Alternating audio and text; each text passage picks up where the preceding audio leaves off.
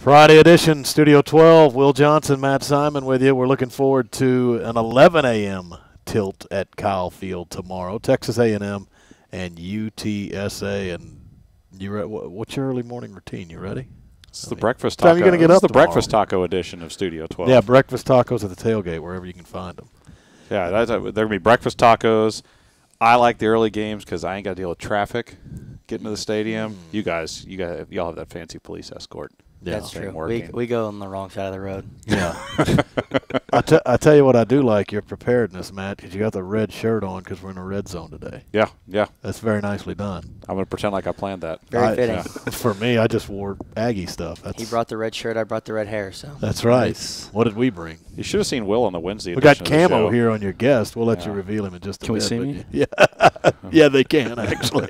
Will had a button-down dress shirt on yesterday for the Wednesday show. I was blown away. It's the first time I've ever seen it. I had the daughter's school Thanksgiving feast. Bringing an entirely new level of class. Yeah. To 12 but you know what? Productions. I think I'm going to do it more often now. Wow. I liked it. That's what they say whenever you dress nice. It gives you a little bit more confidence whenever you present yourself with more confidence. I got into the hallways here at work, and I got a compliment, and that's never happened before. So for any aspect of anything I've ever done. So and they said, "Hey, you look nice today." I was like, I got a compliment. I got to do this again. I know what it feels like now. So, right. Obviously, you recognize that voice. Connor McQueen is with us. The Red Zone begins this Friday edition, and the honorary guest this time, the honors go to you, Connor, the man that won the prize this time to get none other than Shane Tripucka. Punters are people too. Oh yeah, you back that statement? Oh, I love it. Last year, what Kaiser had, or maybe it was 2 years ago. Everything runs together. Kaiser had the whole Heisman bid thing going that he tried to pull off. I mean, you got any tricks up your sleeve for your time at A&M? You got pretty good numbers. I mean, we're having a pretty good year. Got a lot of punts inside the 20-yard line. We got a lot of punts inside 20 this year. Yeah. Maybe you go campaign campus for the Ray guy. Yeah, I might have to. Drew kind of started that on his own. I might have to see if somebody will do that for me. I Could get a be campaign a punter manager tradition. For it. Yeah. Right. You ever get to talk to Kaiser now that he's with the Chargers? Yeah, I talk to him every once in a while. He's doing well, so he's had a good last couple games. Does he offer advice still, or? I mean, yeah, you get a lot of advice from him being here the last 3 years, but usually just talking about like stuff that's going on with him at Chargers and big time stuff. No, we always check every week. How big is this show in the locker room? Or do guys fight, or do they compete to get on this show, or is he kind of makes it seem like? There's brawls. There's brawls in the locker room. Yeah, it's warfare. So who'd you beat? If you had to have duked it out with somebody. Let's not embarrass any of our team. Well, yeah, you don't want to rub it in the face. Can't throw anybody under the bus. Right. Yeah, I mean there's losers to this too. The guys that don't get the guys got to lick their wounds and get ready to come back and fight next week. Yeah. It's a short week next week, so they got to be ready to go. Yeah, we may do this on the Tuesday show next week, so somebody's gonna have to. You're gonna have to bounce back one, and somebody's gonna have to be ready. So that's true. Connor McQueen and Shane Tripucka in the Red Zone here on Studio 12. Guys, like I said, we look forward to an 11 a.m. kick, UTSA. Coming off the last two, it's been tough. The Mississippi schools falling in close games to both, particularly in the last one was a field goal with under a minute left. I'll ask you, Connor, just the mentality of this team as you prepare for UTSA. What have practices and this squad look like to you after the Ole Miss game? I mean, I think there's a lot of not necessarily frustration, but I mean, I think everyone's a little pissed off at the fact of the way the last 2 weeks have panned out, and that we've kind of in a sense let them slip through our fingertips, and we've got 2 games left, and we still have a whole lot to play for in this season, and what happens in these next 2 games is really going to have a major determining factor in where we end up for the postseason play. And, it's not like we're not playing for anything. So, we're looking at it as taking care of business this Saturday and then once again on Thanksgiving Day. Shane, I wanted to ask you, when this team has always been a team that focus on the next play, work on the next thing, work on the little things. But when you lose a game by 1 point, you could probably pick out dozens of plays that maybe are executed differently. Things go your way. Does a tough, tight loss like that maybe even magnify more to you guys, the emphasis of focusing on every single play? I mean, a tough loss, it's always going to be a few key plays that are going to turn the tide of the game. But, I mean, for us, it's just we honestly have to put it behind us, forget it, improve on what we had issues with, and you can't really dwell on those couple things that put us down. But, I mean, we're always looking forward to the next play, the next game, getting ready to play a good opponent every week. And that's one of the tough things about, coming off of a loss like that, kind of a disheartening loss where you lose in the final minute of the game. It's tough to rebound from that at times, but that's one of the things that we've been focusing on so much throughout the week, because you can't let that trickle into Monday and into Tuesday and on later in the week, because those are our work days, and you have to move on. You have to, shut the door, walk into the next room, and, start with the next team, because if you let that trickle in, it really affects the way that we work and the way that we practice, and you don't get everything that you can out of the early prep days during those game planning days. Yeah. Mm-hmm. And Connor, what do you think about Jake? First start of the year, now not career. He started the bowl game, but first start he got this season. Your thoughts on Jake? I mean, I thought he played his heart out. You can really tell just by the way that he plays the game that he wears everything on his sleeve, and he wanted that game more than anybody else, I could say, just because he's worked so hard to be in that opportunity. And I think he put us in a great position, and we just didn't make enough plays in the second half and really at the end of the game to win. But I think overall his performance was good. We just didn't play well enough to win. Mm-hmm. And we were talking on Wednesday's show, and Coach Sumlin has said this before, football is something that goes hand in hand. A defensive line affects its secondary, because if they don't get a pass rush, those guys have to cover longer. But if they do get a pass rush, it makes things easier. Offense can help defense. Defense can help offense. When you punt, you can pin somebody deep and give the defense a long field to work with.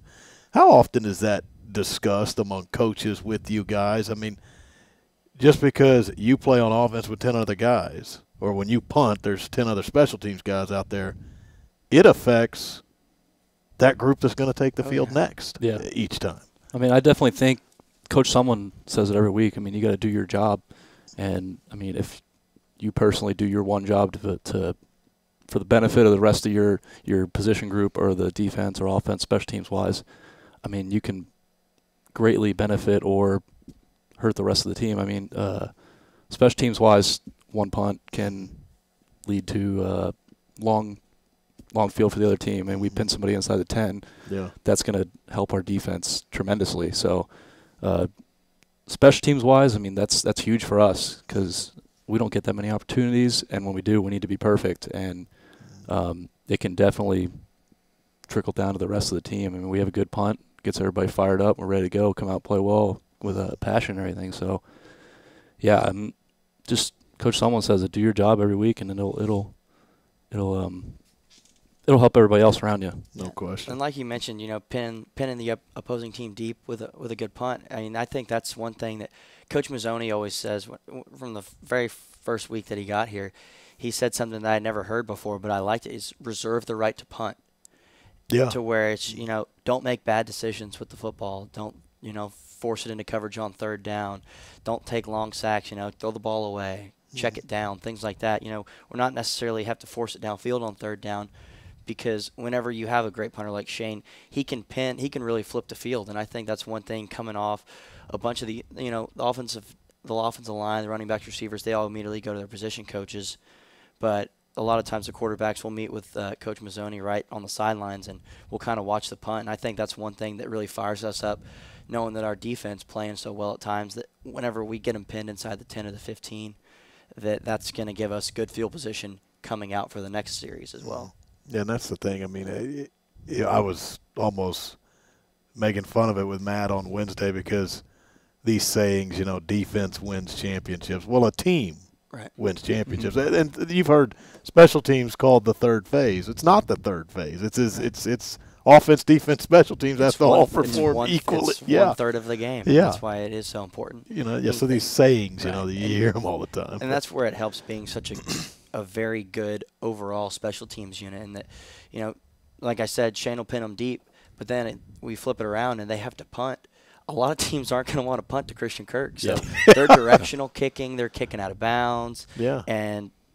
Or whenever they do happen to hang it up there and kick in the middle of the field, I mean, Christian's going to make something happen back there to where we're starting in good field position. You know, it's just, I mean, we can be backed up. Shane will flip the field, and then that's good field position for us for the next series. And that's a good point because you probably noticed this as a punter. Christian had the 2 against New Mexico State and then the 1 against Mississippi State. Seemed like till that game, and you watch this, it was either a sideline punt or something straight up in the air where you had to fair catch it, and obviously you're noticing. Definitely, yeah. I mean, a lot of the special teams for other teams, they got to compromise their punts or hit a shorter ball with less hang time so he can't get the ball with space. Or they'll kick it out of bounds. They'll kick an end-over-end kick. I mean, whatever they can do to keep the ball from getting in his hands. And it's for us, it's huge because it's either he gets the ball with space or he gets the ball on a short punt and puts us in good field position. So I think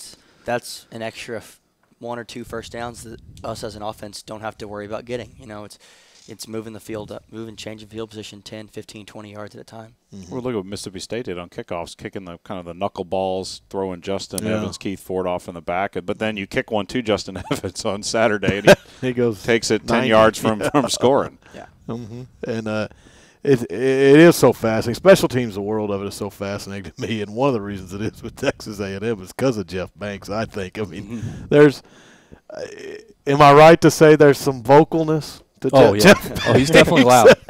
But he'll get you going. I mean, he'll get you doing what you need to be doing, and he'll let you know. Yeah. And I mean, I like watching him. You know, I've seen special teams coach. You know, they kind of need the microphones to their voice. I mean, he doesn't really need that. Oh, he definitely doesn't. He projects well. He takes special teams extremely seriously, which is awesome because you know the way that he coaches special teams, he coaches it with such explicit detail.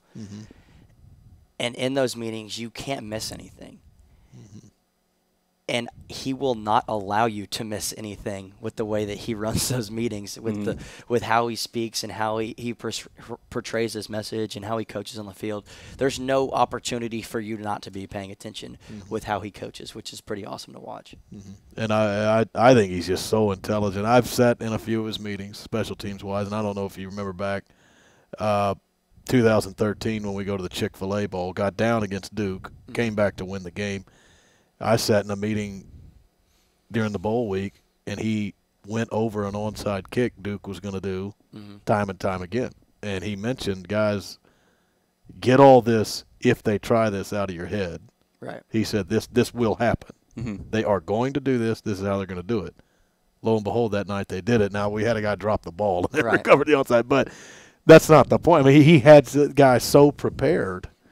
It's almost he's a little bit of a prophecy sometimes. He kind of knows what's coming, I think. But he's always got us 2 steps ahead. Yeah. Well, but think about the detail that has to go into prep. You know, Ole Miss comes out of the locker room and they go to kick off and they drop an onside kick. Well, the guys just can't assume the ball's going over their head. They have to be ready. That front line is critical. They have to be ready just in case. And Riley Garner right there to pick that ball up. Yep, that's happened to us multiple times. People have tried that dribble middle kick and.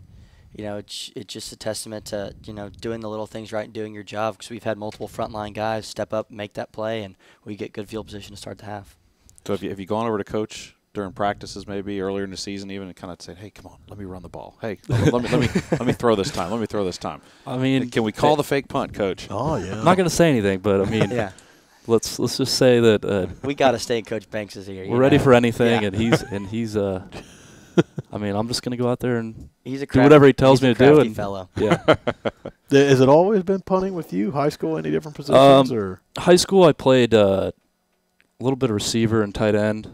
Okay. And I kind of just did punting and stuff and kicking just as a secondary thing. And my dad always had me do it just in case maybe. I mean, if you receiver or tight end doesn't work out, you can try that. And senior year of high school, I got rolled up on and blocking off the end in our preseason scrimmage, and they were like, all right, well, we want you to just don't get hurt for punting. We need you to punt. Keep hitting the deep balls, man. Yeah. Come on. I was sad for a couple days. I got over it, though.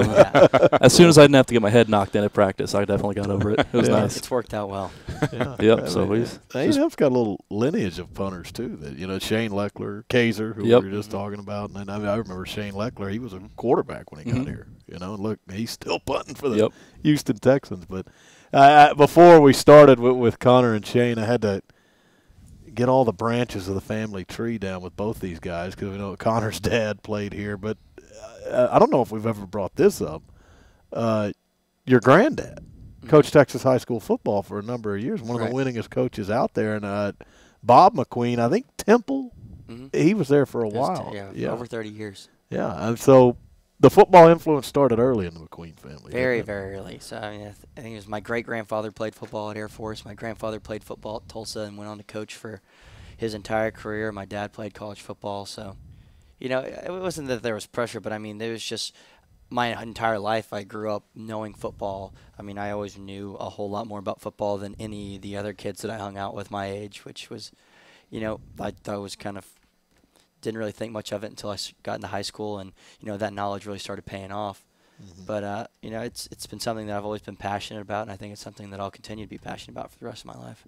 And you know, I was talking to Connor about his granddad. Your granddad, first of all, we could kind of get down through the tree, but your granddad, Frank Tripucka, played the quarterback position to somewhat legendary status in the National Football League. The Broncos is who he's with. Yep, he was with the Broncos. Yeah. He was the first quarterback ever for the Broncos. Yeah. And he actually went there to be a coach when they started the team, and they went in the preseason games, and the quarterbacks were so bad that the head coach was like, "Hey, Frank, just go in there and play quarterback, you know, for the preseason game. Give the people a show." He went in there, started doing well, and ended up being the starting quarterback for 3 years. So a pretty good deal on his part. Yeah. That was name and number in a ring around the stadium. His number retired, and they just, I think a couple weeks ago, they unveiled the 3 retired numbers out in the stadium. So he's got a big sign with right next to Floyd Little, John Elway, and then him. Do you have any? Do you root for the Broncos maybe because of it, or are they not your team? No, I'm a big Jets fan. But Jets. I mean, I'm not going to root against the Broncos. That's very random. Because I was going to say, do you know who's going to be at the game Saturday? Who's that? Gary Kubiak. He's going into the Texas A&M Hall of Fame. Oh, very nice. So, I mean, you know, the head coach, Super Bowl champs right there. I'm not going to root against them. I'll say that. I got you. But even there's the basketball background with your uncle, Kelly Tripucka. Your dad played at Boston College with Doug Flutie. Yep. Yeah. They were both quarterbacks there, and he ended up playing. My dad switched over receiver, and it's all history from there. They were he was there for the Hail Mary pass, the famous Hail Mary pass. Yeah. So it was one of the craziest plays he's ever witnessed. I can imagine. So I'll bet. Yeah. And he probably came to Texas A&M, or may or may not have made the trip, but Boston College during that time played the Aggies. I'm pretty sure. Yeah, they came down south, played a bunch of teams. Would that have been when your dad was here too? Well, I know that's what I was about to say. My dad came in and was the same age as Coach Kubiak. Okay. And so they roomed together freshman year, and they played it throughout their career here. And my dad was backed up Kubiak, and then switched over to the defensive side of the ball to get a little bit more playing time. So he did a little bit of that. So I mean, it was late 70s, early 80s. Yeah, Kubiak will be on the field before the game Saturday. You guys are going to have to at least get a handshake in. Yeah. Tell him the ties, things like that. So, but all the best to you guys against the Roadrunners. Thanksgiving shortly after that. So Connor will be here next week, but we'll tell you happy Thanksgiving early. Thank you. Thank you. But obviously there'll be business at hand Thanksgiving Day. But on to the next. The next one's the Roadrunners. All the best in the game on Saturday. Thanks for the time, guys. Thanks, guys. Thank you.